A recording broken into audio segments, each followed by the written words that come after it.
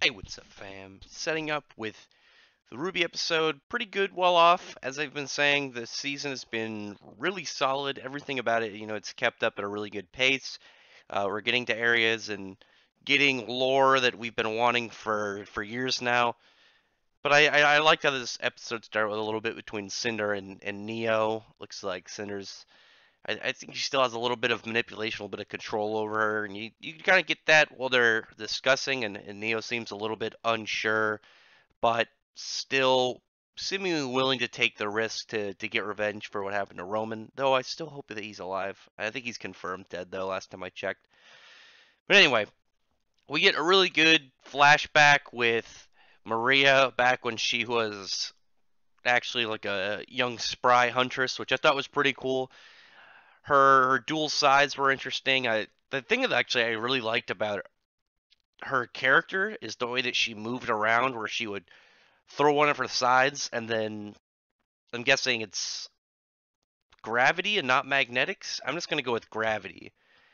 It just kind of like pulls herself to her scythe for like quick, sudden mid motion movement. I thought was really cool. More than the kind of like added damage and like being able to pull around targets. I just like that smaller aspect to it of being able to use it for a way of movement, speed, and mobility. I thought that was more interesting.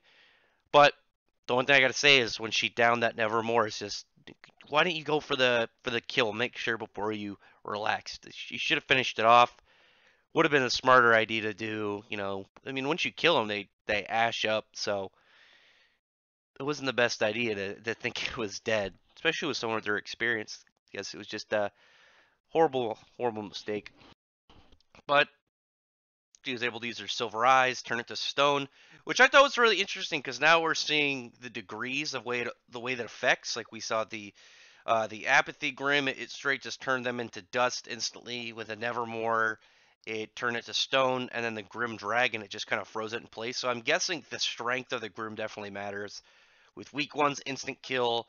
With ones like nevermore class, obviously just straight petrification. Then I'm guessing that with the Grim Dragon, it means that it's not fully destroyed, like it could be undone. Maybe it's more of like a timer instead of like an instant kill. I think that'd be cooler. And then we get a really good fight with her and like four bandits, or more like mercenaries actually. After one of them was talking about how she was hired to take her out.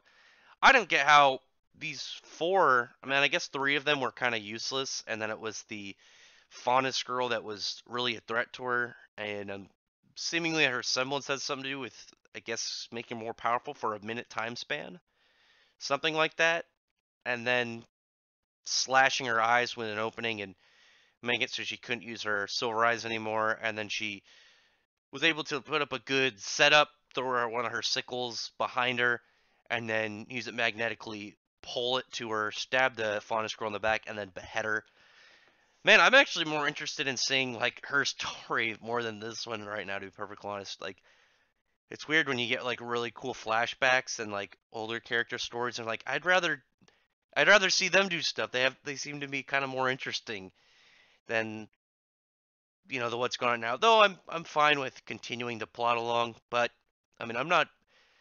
Why aren't they using the weekly Shonen Jump manga spot they got to freaking extend out character like background and lore, stuff like that? That's what all the side stuff like to quit doing stupid Ruby Chibi and do like cool lore and background and like flashback exploration. Do stuff for like younger Crow or frickin' or younger Maria, something like that. That'd be really interesting. Anyway, before I start rambling, we finally get to see the city, and they're all hanging out, and you meet Saffron, one of Jean's sisters, and her wife, and little kid. I don't think they named the kid though. Either they didn't name him or I missed it.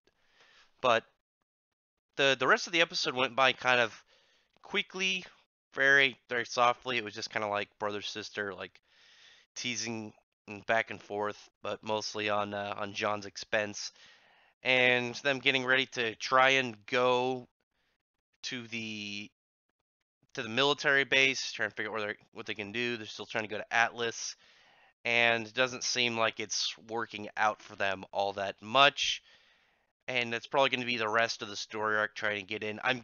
This is I'm saying I'm just gonna drop it now because I think that's gonna be at some point. Once they get there, I think we're gonna get Penny back, and I'm hoping that's the case. I miss Penny. Penny's cool. I don't know. The rest of the episode was just kind of like, okay, cool. We meet one of John's sisters. I was actually more interested of seeing the picture of all of John's sisters than just the one. I mean, this one was just like, okay, cool. You meet one of them. You know that the whole thing where John's sisters used to mess him a lot. Obviously, he's the youngest. He's the only boy, so he probably got screwed with all the time. We see that in the picture, and it's gonna be cool once we eventually see the other ones. So that'll be nice. But anyway, solid episode. Obviously, the first half was a lot more interesting. I did like seeing that Maria was inspiration to Crow, so a character who was really cool, helped inspire another really cool one. I like that.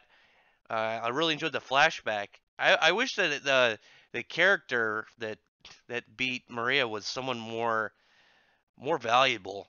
Kind of like have them hyped earlier, and then it turns out to be like some character people talked a lot about. But you know, it's not a big deal.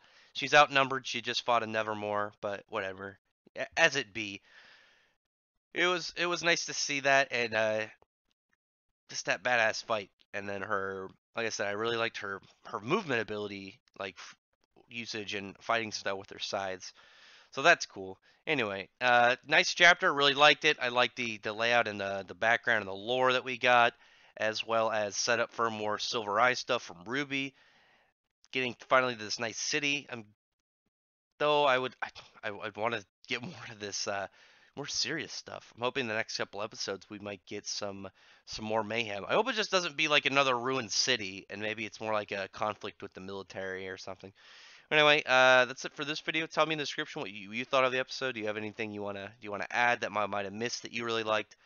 And hopefully I can get you to like the videos, subscribe if you enjoy this kind of content. Check out my other videos, and appreciate everyone who's already subscribed. But otherwise, thank you very much for listening. Bye.